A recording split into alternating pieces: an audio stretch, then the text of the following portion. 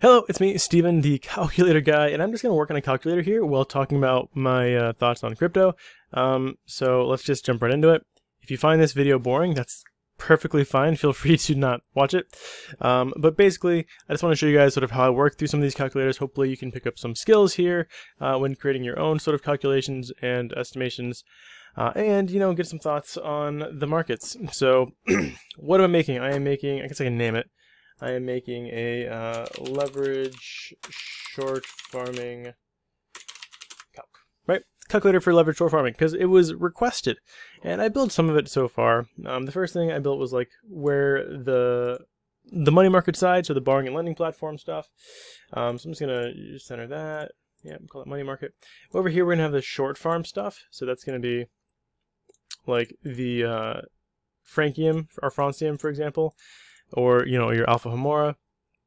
I have a really good intern, actually, who got me a list of all of the leverage farms, and I'll try to share that list somewhere down below if you guys want to check it out.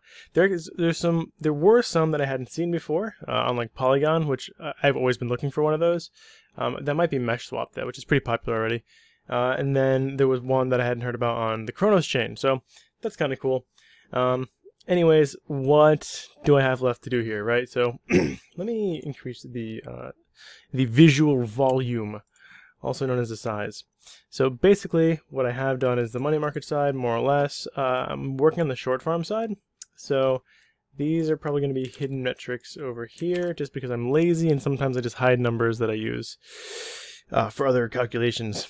So it's pretty much set up, right? So this is going to be like, you're entering your collateral here. Oh, you know what I need to add? I need to add like the interest rates so that we can make predictions for the future.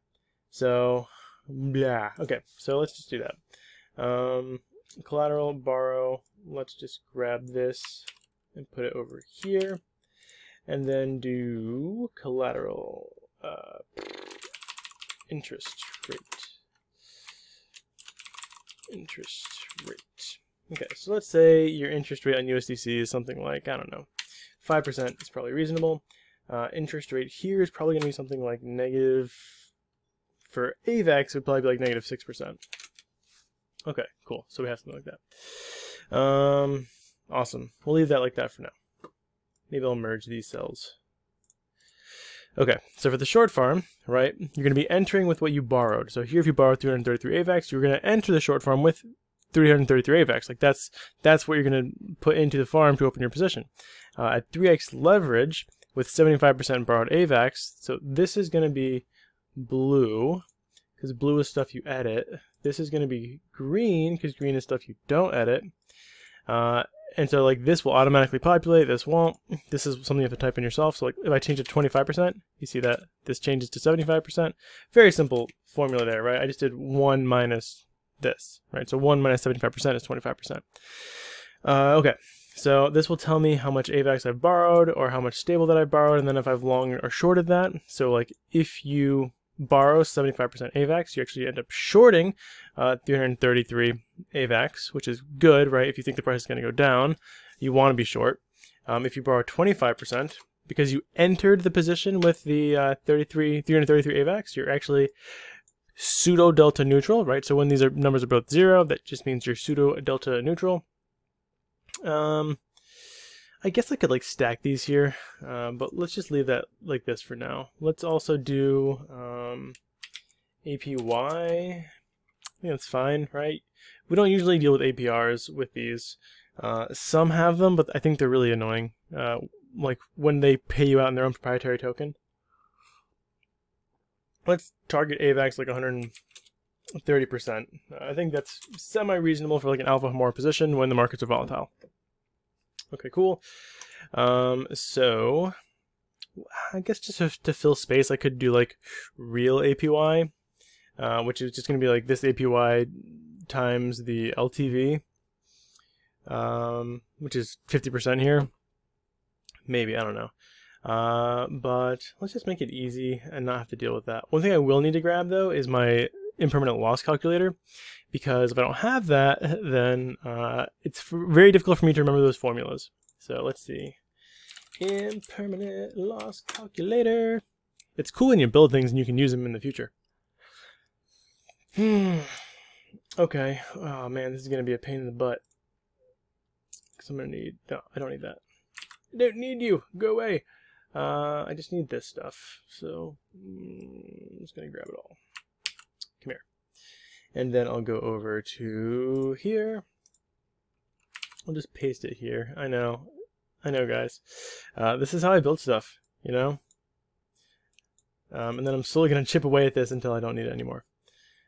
So basically I need the product constant, which is what? It's G32, so it's the quantity times the... Oh, okay. So the product constant is just the initial quantities times each other. So that's easy enough, right? So product constant, that's going to be just the amounts, right? Yeah, so that would be, gosh, it's going to be this time, oh no, I know what that is. It's these two numbers over here. So cool. Equals this plus this, right? So like in the LP, we have stablecoin and we have not stablecoin, and right. So this is going to be like the amount of AVAX we have in the leveraged LP. This is going to be the amount of dollars we have in the leveraged LP. So apparently, you add those two things together, and you get the product. Oh no, you multiply them together, right? Yeah, you multiply them together to get the product constant, which you use for impermanent loss. Don't ask me why. I don't know. I know how to look at formulas and use them. So let's go number. Okay, initial price ratio. Let's get that. Initial price ratio. Rado ratio. By the way, if you are looking for like my ideas on the markets right now, I am closely following Solana because I don't know if you saw my post or saw. I think it's Roots, his post, but if Solana gets down to like 22 bucks right now, it's going to liquidate enough Solana to crash the price down to single digits. And I want to know when that happens because I want to short that and make a ton of money if possible. Of course, I want everyone else to make money, so that's why I posted about it, because I don't want to make money alone. It's not fun to do that. So that's where I'm at. So I'm following this one, right? Clearly I'm following Bitcoin over here. I closed my short positions at 1800, so I felt kind of good about that. Still waiting for NEAR to go a bit higher. Still waiting for AVAX. Oh, my AVAX filled. Cool. So I'm happy about that. Still, oh man, this is at 75 cents. I think I closed mine at 80 cents, but that's getting high. That means that the market's going back down. My NEAR short I'm still at a loss on, but my other ones I'm doing okay on. Awesome. So NEAR is now all profit for me, my NEAR short. All my other shorts made enough money to where this is just house money. Cool. All right, back to here.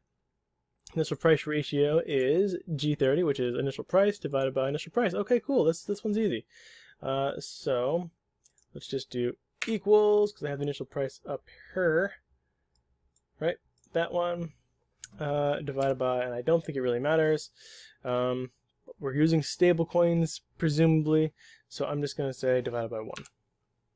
Right? I know, you could be doing this with something off peg, but I don't. Doesn't matter. Initial price ratio, cool, and then future price ratio would be the same thing, presumably, with the future price. So we need a future price. Let's just do future price, future, it's going to be AVAX price. So if you want to know how to insert words into these things that are auto-generated, you put quotes around the stuff that's fixed, you use the ampersand, and then like you type in whatever you want. I'm just going to click on the box that says AVAX, and then ampersand again, quote, space, price, right, and then boom, future AVAX price. Yay. And let's say the future AVAX price, because we're bullish, sorry, we're bearish. Let's just say it's $10. So future price ratio, ration. And I know I could technically just get the future price and save the math, right? Because it's divided by 1. But just as a habit and to get used to these formulas, I'm going to do it the right way mathematically, which is going to be this divided by, well, $1. Okay, cool. So we have the future price ratio and the initial price ratio. Now, how do we get impermanent loss again? Impermanent loss is...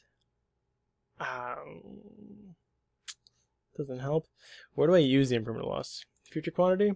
So it's a square root of the product constant divided by the future price ratio. Square root divided by, and when I use this, which one did I do? I did $1 first. So I kind of did this backwards. I think it was the ADA then. So it's still the square root of the product constant divided by future price ratio. Square root of, really? Is it not the same? H37, H39. H37 times H39. Oh, okay. All right, got it. So this will be divided, this will be times. Okay. So my AVAX quantity should be times, yeah. Okay, so let's just do future AVAX quantity, and that will be equals square root of, fudge, what was it? Oh, god damn it. I think it's the product constant. I forget, future price ratio, something like that. That looks about right. It is. So let's do future stable quantity, and that's going to be equals square root of the future price ratio. This is definitely not right, because that's going to be way too high. Yeah, because, oh no, that might be right. Okay. Right. Cool. Yeah. Yeah, okay, cool. So this is good. I have this. I don't think I even need this anymore. So I'm going to just get rid of that. I'm going to delete these cells. Shift up, sure. All right. Cool. I'm going to be able to hide these because I don't need them. So I'm going to, oh, what happened to my, oh, there they are.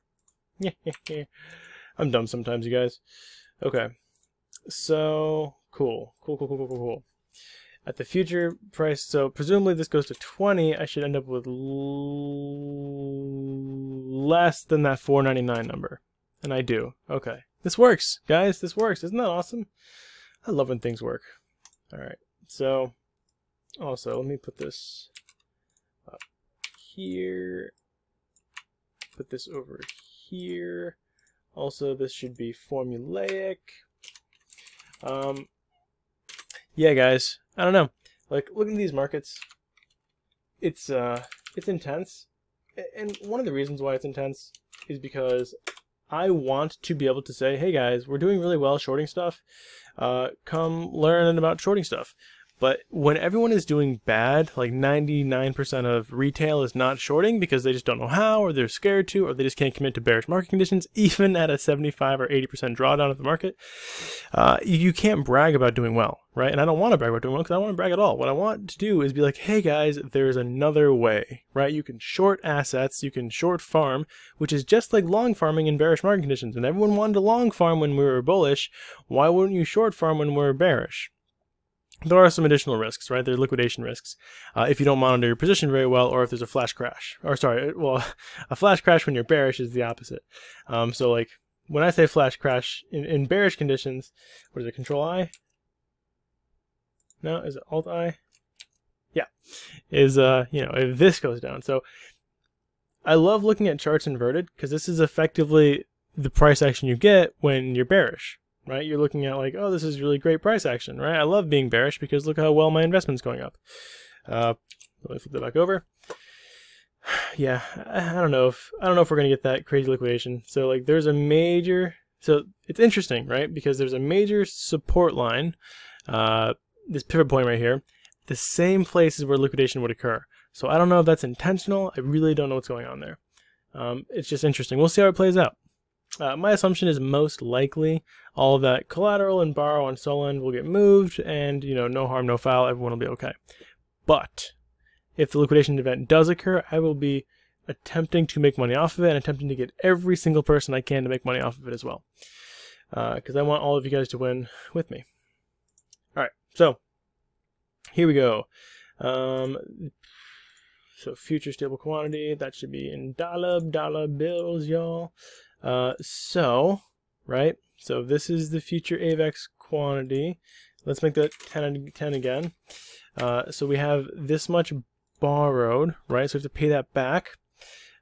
So we do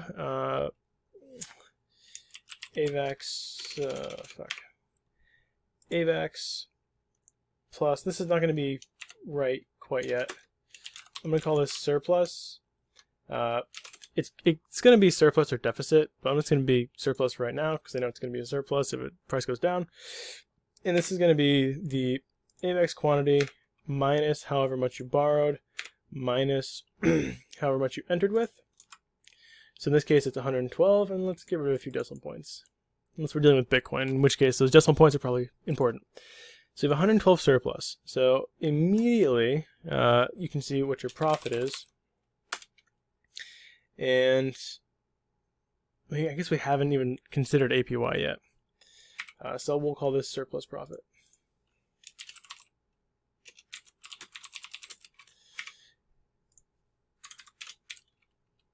Yeah. Okay, and that's just going to be equals this times whatever the future value of AVAX is.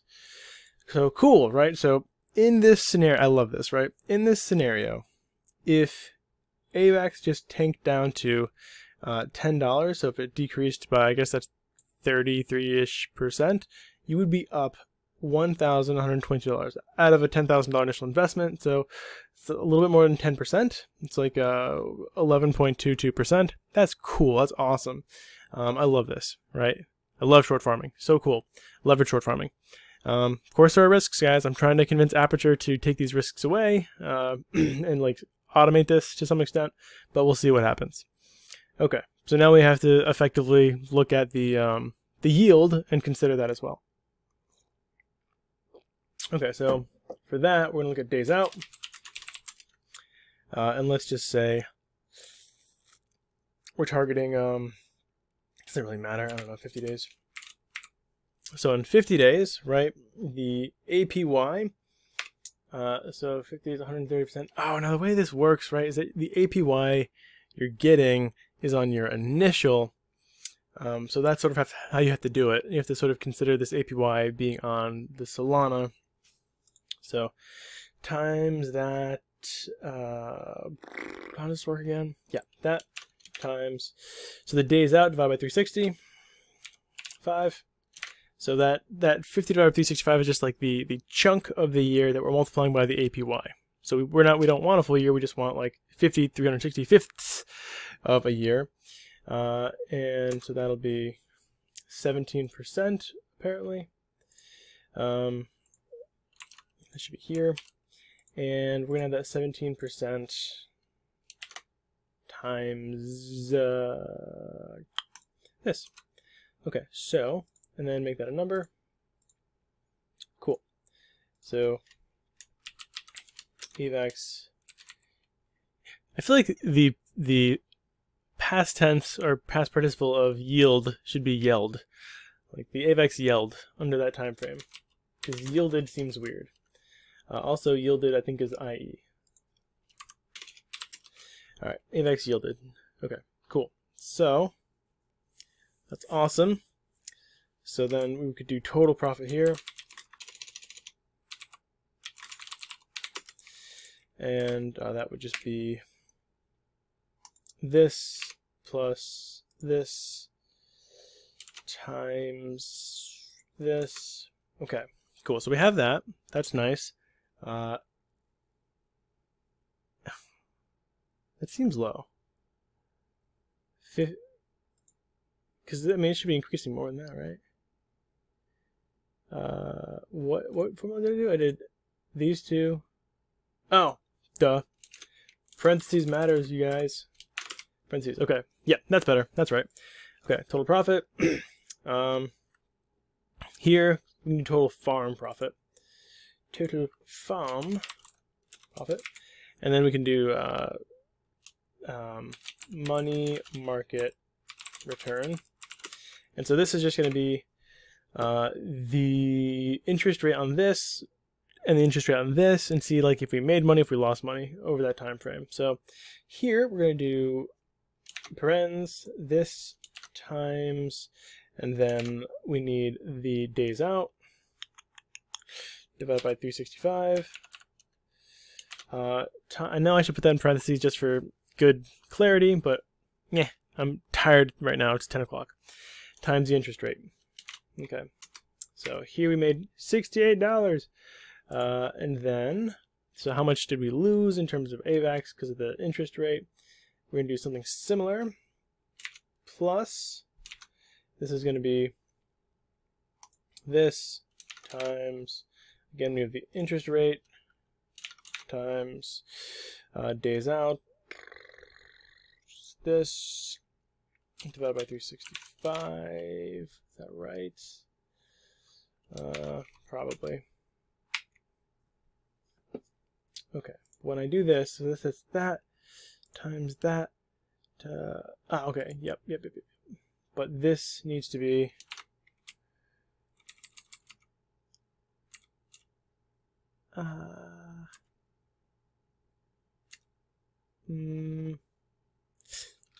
times the price of AVAX. Yep. Okay. All right. So this feels right. So we made money here. I don't know how much. We lost money here, but we still made more money because we're getting 5% on $10,000, and we're getting -6% on $5,000. So cool. So then total profit is this plus this. All right. Booyah, this is cool. This is awesome. Now let's try to break it, right? So whenever you build something, you want to stress test it. So I'm going to do that. The first thing I'm going to do is put this price over the initial price, which means that we should be losing money, presumably. So I'm going to do 20 bucks. And we're down 138. That's good. The money market return, right, we got less because now we have interest rate on a higher value asset. That's good that we know that. Yep. The only problem here, no, it's fixed. So this just means that we lost this much AVAX. AVAX are plus -66. We have to buy those back to pay off this. So we're down 138. Honestly, it's not bad, right? AVAX goes up. But this is the risk, right? So what is that? 33% increase in price, and we're down. Even at 130%, 50 days out. So, you have to know these risks. I bet we were like 100 days out. Yeah, the yield still puts us in the positive, so that's cool. That's cool. All right. Not that we're going to have that kind of APY for 100 days. Maybe we will. I mean, Alpha More, that yield has been staying super high. But we also now need to look into our liquidation risks.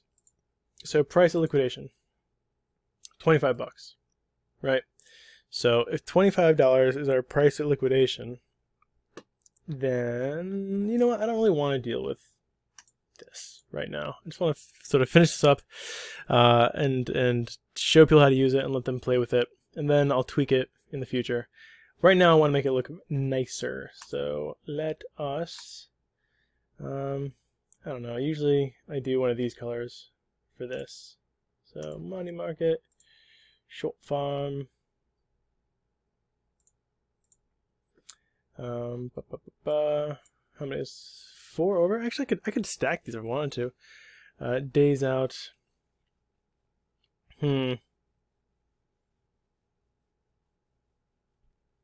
Okay. So, well, first let me fix this. Equals, bam, ampersand. That's right. Money market return, total farm profit, total farm, actually this should be total farm return. because it might be negative. I don't want to call it profit, and then I'll call this total P&L. Okay, okie dokie. So how do I want to structure this? Future fixed price, future fixed quantity, APY. Kind of want all of this stuff to be by itself. So to do that, I think the best way to do that would be boom, boom, boom, boom, right. Okay, so that's all together now. All together now. And we have 1, 2, 3, 4, 5. That kind of sucks. So we'll do 2 and 2 at first. APY, future AVEX price, future AVEX quantity, future state. So future AVEX price. How many is this? 1, 2, 3, 4, 5, 8, 9. 9. I could do 3 rows of 3. That doesn't really fit in here. So what I'm probably going to want to do is 2 rows of 4, and then keep the profit at the bottom. So what 4 go together the best, right? That's sort of what you have to ask yourself here. We'll put APY first, and then future AVEX price, because those are the two things that you're going to enter that are going to do a lot. Put those in blue for right now. And then future AVEX quantity and stable quantity. We'll put those over here, because these are going to be green.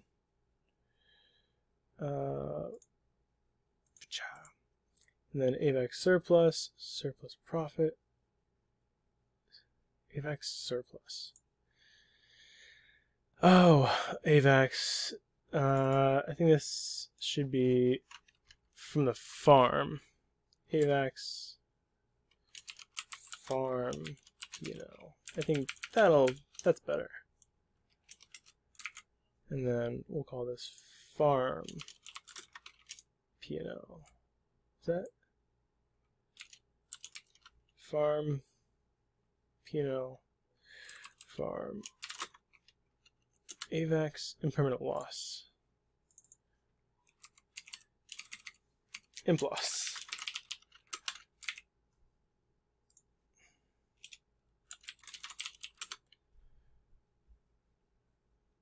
Yeah, right. So this is going to be kind of confusing to understand, but like you would, if the price of AVEX goes up, you actually lose AVEX in the LP. If it goes down, you gain AVEX in the LP.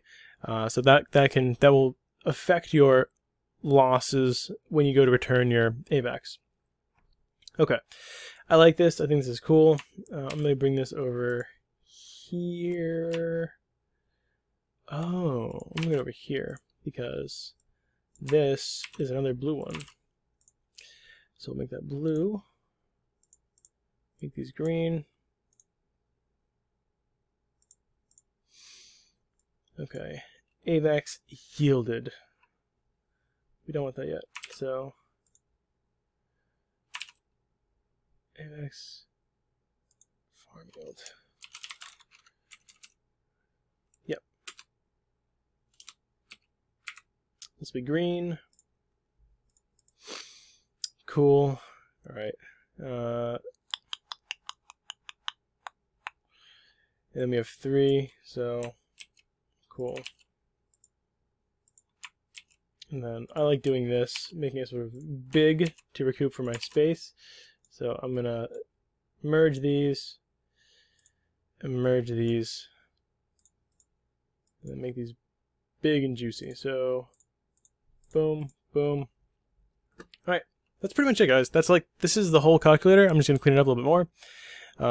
But so effectively this will tell you most of what you want to know. The only issue is, like, it's not going to account for liquidation on the platform. I